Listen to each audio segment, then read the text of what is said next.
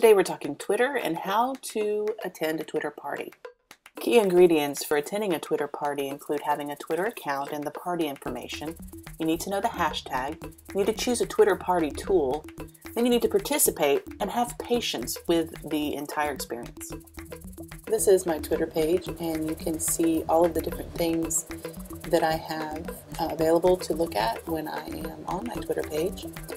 I can look at the different tweets that I have. So this is just my list of most recent tweets by me. This little green arrow on the side means that I have retweeted someone's tweet.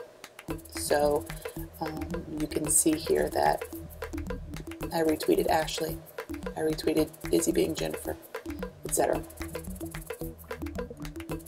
I can also go to Discover, and this is where I can put in hashtags that I want to follow. I'm a member of the Momavation Sisterhood, so I often will check in on my Momavation friends. You can see here, as I suggested in the explanation of Twitter, that a hashtag is like a category. And here you can see Mark Zegedy and some of the other members of Momavation, Family Adventure, Rachel Havegger, Pam Kramer, etc., using the hashtag as a means to make sure that their tweet goes into the same category so they can all see each other. There are 3 Twitter party tools that you can use to attend a party. One option is to use tweetgrid.com. Some people prefer tweetchat.com, and yet others, like me, prefer tweetdeck.com.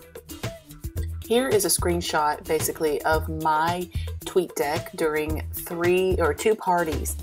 I was also looking at the Bully No More hashtag as I was working with these parties. I was part of the TBW, or the blog workshop party, and I was also involved in the Craft Yellow party.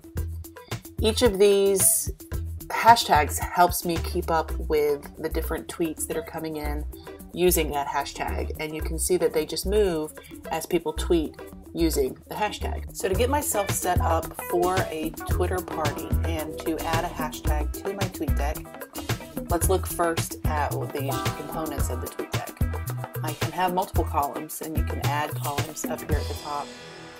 My first column is generally going to always be my home column. This is just all of the people that I follow, and this is what's coming up as I am sitting here with my TweetDeck.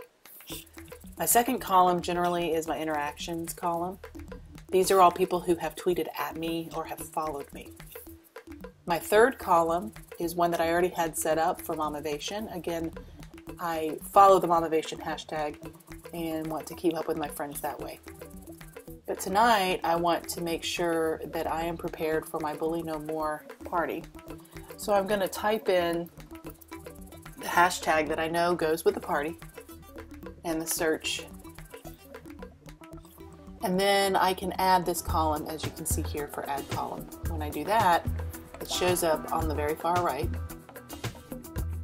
And the cool thing about it is that as people tweet, it's going to refresh, much like my home column there in the beginning was doing.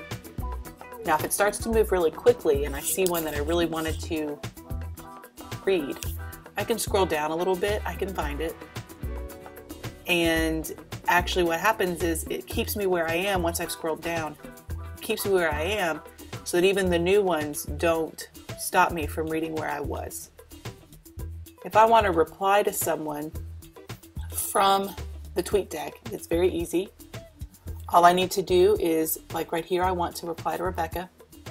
So I can just click on that reply, and it automatically puts in Rebecca's Twitter handle, plus the Twitter handle of anybody that she included in the tweet. I'm going to add my tweet in, and to make sure that it's part of that same conversation and stays in the same category, I'm going to include my hashtag. You'll see that my tweet goes up in multiple places. Not only does it go up in Momavation, but it went up in my very first column, my home column.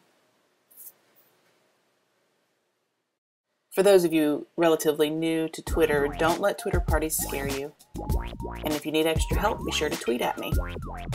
You can find me online at Twitter with @LidsRich or on my blog at cluttergenius.com.